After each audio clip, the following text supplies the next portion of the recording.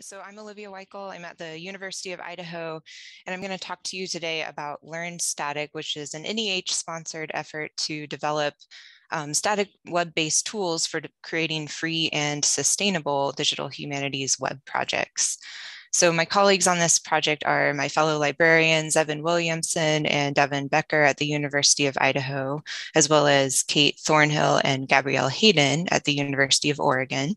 And so to start off, a static website is composed of flat HTML, CSS, and JavaScript files. In contrast to dynamic websites, which use server-side processing to render a page after a user chooses to navigate to it, in a static site, each page's code has already been rendered before the user navigates to it. So some examples of static web tools for digital humanities research already exist. The Learn Static initiative, though, wants to demonstrate that beyond being a viable option for DH projects in general, the methodologies behind static web development are actually especially well suited to enhancing DH pedagogy. And the reasons for this are that statically generated project sites are inherently sustainable and customizable, and they can be hosted for free and remain secure and functional with very little maintenance in the long term. So static web projects also allow students to learn highly transferable skills in data management, digital literacy, and web development. And this is because a project's code and data are usually openly available on GitHub, and they're not hidden behind a user interface. So that really allows instructors to be empowered to incorporate transferable web development and computational concepts into the DH projects that they teach. So we understand that teaching statically generated projects can be daunting if you're just learning the concept for yourself, and that's where this grant, this project comes in.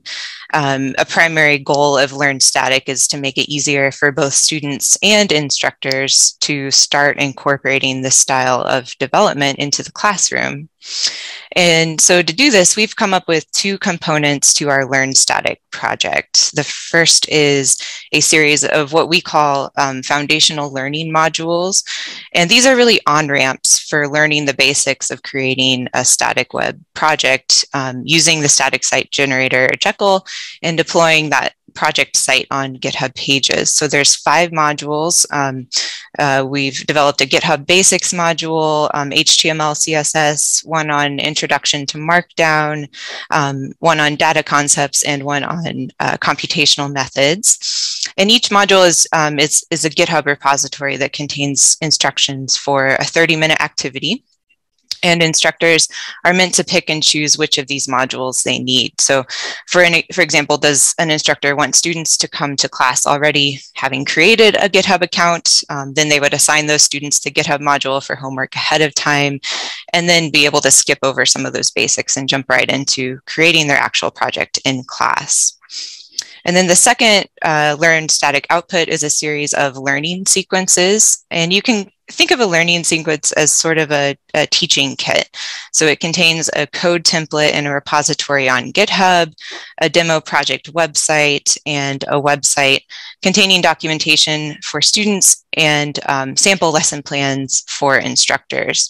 So students will copy each learning sequence's code template on GitHub and use the accompanying instructions to create one of these 4 types of websites. So we're developing a digital collection learning sequence, a site that visualizes digital oral histories, a text analysis website that features multimedia essays, and a digital project recovery project site.